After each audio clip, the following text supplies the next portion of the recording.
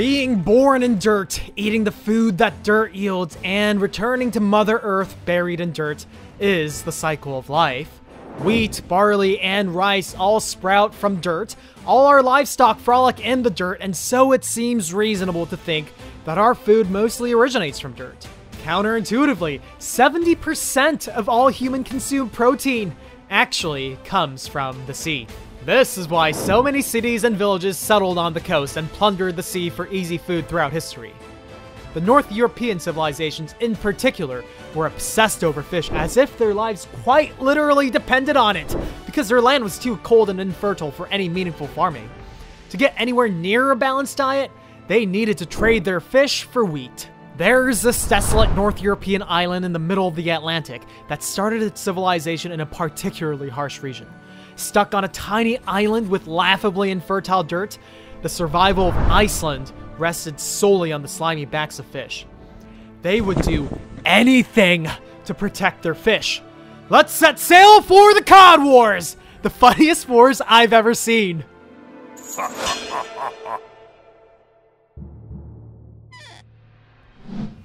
Europeans love cods and herrings. Cods, in particular, are delicious and exceptionally nutritious because they could weigh up to a stunning 96 kilograms or 211 pounds. Only a few natural predators the size of whales or sharks could even attempt to put a dent in their infinitely multiplying population. Even before refrigeration technology, their impressively low fat content made them remarkably easy to dry out and preserve through fish jerky. With such a mind-blowing spec sheet, cod seem to have been created solely for human consumption and were praised as the wheat of the sea. Iceland, an island nation located in the middle of the Atlantic Ocean, built its entire economy around exporting cods while under the rule of Denmark after Danish Vikings settled there in the medieval era. Even up until the modern era, its only notable industry was fishing and exporting the seemingly unlimited cods that merciful Odin blessed them with. Overfishing is a relatively modern concept. Europeans didn't dare think of the simple question: what happens when our cod-based economy runs out of cod? Back in the day, cod was such a plentiful source of food that it was about as reliable as knowledge raiders producing gorgeous, addictingly high-quality content. Why the hell would that ever change? The Industrial Revolution, that's why! The Industrial Revolution caused the manufacturing industry to boom beyond anything previously imaginable.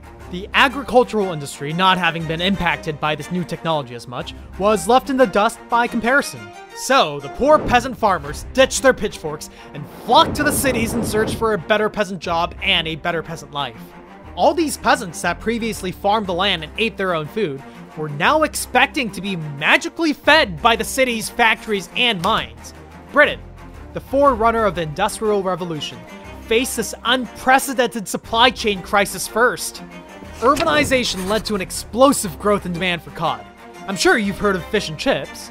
Well, that's literally fried cod, hastily mass-produced for the consumption of the peasant factory workers. Sounds like a good idea, right? Well, it was such a good idea that everybody started doing that. Such a good idea, in fact, that there was literally not enough cod in the sea to keep up. Hold on, what? The ocean was mankind's favorite all-you-can-eat cod buffet for close to a millennium. Surely the shrinking number of cod was a simple accounting error. The British swept this minor concern under the rug and fished to their heart's content, hoping the sky won't fall. They fished and fished and fished until there was no more cod around the English island. It was at this moment they realized they fucked up. But what the hell? This is Britain we're talking about. As far as Britain was concerned, they owned all the oceans of the world. Sure, they might have overfished cod to extinction in their immediate vicinity, but it's a brave new world, and there's still plenty of cod left to ravage. The English fishing boats, backed by the full force of the strongest navy of its time, went out into the Atlantic Ocean and cheerfully looted the cod supply of their neighboring countries without a care in the world. Other cod-loving European countries joined in and helpfully contributed to overfishing the entire Atlantic. Iceland's waters are now flooded with unwelcome foreign fishing boats engaging in an irresponsible overfishing party in their front yard. The most egregious offender is Britain, showing about the same amount of respect for sovereign territory as a stray dog peeing on your infant child. Denmark, ruling over Iceland at the time, files an official complaint to Britain and demands, "Stay out of my territory." Specifically, Britain must stay at least 50 nautical miles away from any Icelandic soil, including the Faroe Islands. Britain politely responds and tells Denmark to fuck off. Britain instead doubles down and overfishes up to 3 nautical miles from the Icelandic coast, deliberately antagonizing the living hell out of Denmark. 3 nautical miles is about 5.5 kilometers or 3.4 regular miles. This is not an arbitrary number. Because a coastal cannon has a range of 3 nautical miles, the European countries had an unwritten rule of considering waters up to 3 nautical miles from a country's coast as its unquestionable territory as a final frontier of basic respect for a sovereign nation. After all, a sufficiently pissed off nation could suddenly rain cannon fire upon any boats within that range. As a final slap in the face, Britain cucks Iceland and loots their cod even within those 3 nautical miles anyway, double daring Denmark to do something about it. In 1944, right before the end of World War II, Iceland finally becomes independent from Danish rule and declares itself a sovereign nation. Now that Hitler and the Danish are off Iceland's back, it is now time to deal with the parasitic British. Britain and the other European countries are in shambles from the consequences of having a world war waged on their territory. Farmland was eviscerated, the European economy went to shit, and there just isn't enough food for all the surviving shell-shocked citizens. Britain chooses to use massive amounts of cod to mitigate its food crisis. America, the now unrivaled world superpower, signs the Truman Proclamation on the continental shelf into action in 1945. Previously, the concept of sovereign territory was iffy at best. Now, Truman is officially declaring everything between the coast and the edge of the continental shelf as U.S. territory. How convenient for America. Other world countries start making their own bootlegged proclamations about continental shelves, arbitrarily claiming territory left and right. Iceland seizes this opportunity to claim some territory for itself as well. It doesn't want to stay in this laughably one-sided deal of 3 nautical miles that Britain peer-pressured it into. Iceland believes that it's entitled to 12 nautical miles. See, in the brutal aftermath of World War II, the surrounding countries came to understand the potential consequences of pissing off a nation to no end, and respected Iceland's wishes. Britain, in classic British fashion, merrily tells Iceland to fuck off and sends their fishing boats into Icelandic waters, as if the past few years never happened. In fact, the British government even has the audacity to call bullshit on Iceland's declaration of nautical territory and escort its endless fishing boats with actual gunships. Iceland finally had enough of this disrespect. Despite the fact that their navy was mostly patrol boats, it decided to pick a fight anyway with the aircraft carrier-wielding strongest navy in the world. Yes, you heard that correctly! The tiny Icelandic patrol boat fired upon the British fishing boats and openly challenged the mighty Royal Navy in an attempt to intimidate them into backing off. This is how Cod War 1 starts. There aren't mass casualties, but Iceland really means business here.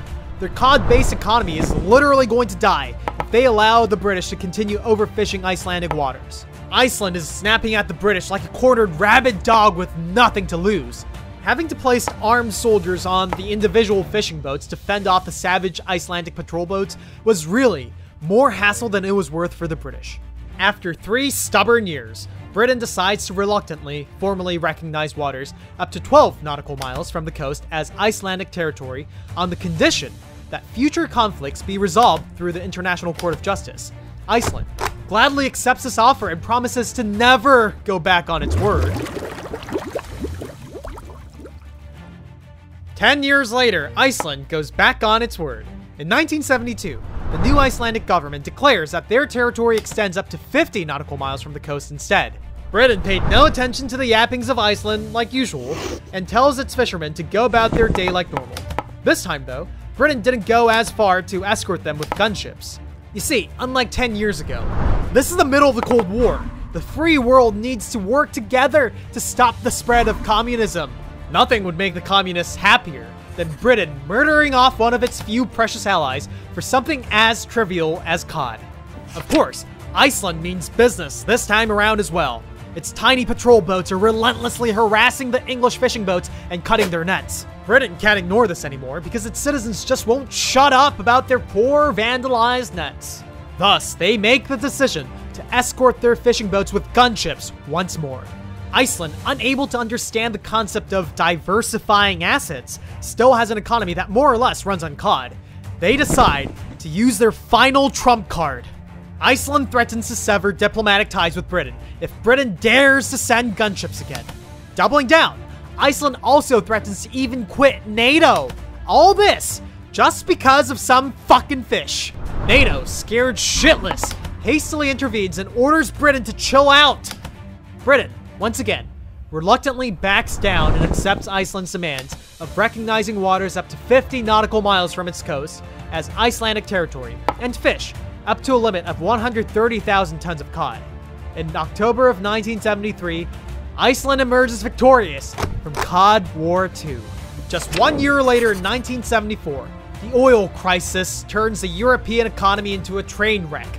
Iceland's economy is also facing a severe economic crisis. What do you think their solution is? Take a wild guess. Yup, more cod. Iceland says fuck it and decides to shamelessly extend its borders once again. In 1975, Iceland declares waters up to 200 nautical miles from its coast as Icelandic territory. Britain was still bitter about being forced to accept Iceland's blatant disregard for promises. Iceland already went back on its word and extended its borders from 12 nautical miles to 50, which was humiliating enough. Iceland then having the audacity to extend its borders from 50 nautical miles to 200 makes Britain question reality. Britain sends gunships right away. Cod War III starts just 2 years after Cod War II. Britain is having a difficult time figuring out what an appropriate level of retaliation to the outrageously provocative Iceland would be. On one hand, the strongest navy in the world firing missiles at the practically defenseless country would generate as much international condemnation as Logan Paul punting the ever-living fuck out of a stray dog over his roof for nibbling on a Pokemon sticker. On the other, Iceland can't keep getting away with this. The brilliant idea was to play a game of chicken and kamikaze into each other, daring the other party to fire first. Fantastic idea! Such a genius idea, in fact, that civilian and military boats from both Britain and Iceland are just ramming into each other like crazy, doing as much damage to each other as humanly possible without escalating to the use of gunpowder. What a sight to see in the era of nuclear weapons. Iceland plays its super effective trump card again. It threatens to cut diplomatic ties with Britain and quit NATO.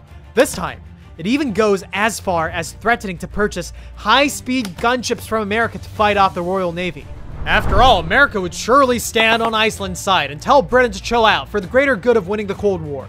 In a shocking turn of events, America, the country that donated weapons to the Taliban, very uncharacteristically refuses to sell weapons to a willing buyer. Iceland is in big trouble. The trump card didn't work, and it looks like Iceland is about to get cod-cucked once more. Remember how these guys have Viking blood pumping through their veins? They would rather torch the goddamn casino to the ground than lose this round. Iceland, this absolute mad lad, goes to the Soviet Union for help. Iceland is going to single-handedly undo the decades of meticulous political maneuvering and the unimaginable investments for the Iron Curtain because they want their damn fish! Panic isn't strong enough of a word to describe the situation. North America and Western Europe are horrified and completely losing their minds. Iceland, a country placed in a strategically advantageous region in the middle of the Atlantic, is about to quit NATO and arm itself with Soviet weapons. Let that sink in. Everybody's still traumatized from the Cuban Missile Crisis and the terrifyingly tangible reality of a nuclear apocalypse. Oh, this can't be happening. Britain just gave birth to a world where the Soviets can comfortably cruise around the Atlantic with their nukes. Oh, this had to be stopped at all costs. Hold on. Let me get this straight. The hill you chose to get nuked on is fucking fish and chips? Just import your damn fish from Iceland, you greedy imperial! America and the European countries hastily condemned Britain as a simple dispute over fish started spiraling out of control. NATO got involved again and desperately tried to mediate before things became truly irreversible. Britain isn't backing down that easily. The British are still looting cod near the Icelandic coast as the apocalypse looms over them. On February 18th, 1976, another violent boat collision between the two countries happens. This time, Iceland actually carries out its threat to sever diplomatic ties with Britain. This is a game of chicken with world-changing consequences between a country that only has cod and one that has everything but cod. There's no way that Britain could win the moral high ground here. With NATO's increasingly hysterical shrieks of desperation piercing through the free world, Britain had no choice but to stand down, yet again. Iceland restored diplomatic ties with Britain with a smug grin on its face at a conference in Oslo, Norway. Britain agreed to only send 24 ships per year within 200 nautical miles of the Icelandic coast, and could catch only up to 50,000 tons of cod per year. Having to worry about other countries stealing its already concerningly shrinking cod population through the Cod Wars was enough for Iceland to learn the basic economic lesson of diversification. It's time to finally make some long-awaited change. Iceland actively invested in its manufacturing and finance industry, utilized its abundant geothermal power from active volcanoes to develop its aluminum industry, and its beautiful natural wonders to develop its tourism industry. These tactics work pretty well, and Iceland is now finally diversified as a country. Of course, cod will always be its first love and most important industry. With overfishing in the Atlantic more of a crisis than ever, Iceland is not going to lose the cod that they risked everything to protect from those heartless imperials. Iceland actively micromanages its fishing quotas and vigilantly monitors the cod population. We're going to end this video with a wholesome reminder that no natural resource, especially not fish, is infinite. Also, don't fuck with the descendants of actual Vikings. This has been David Bradford from Knowledge Raiders, and thank you for watching.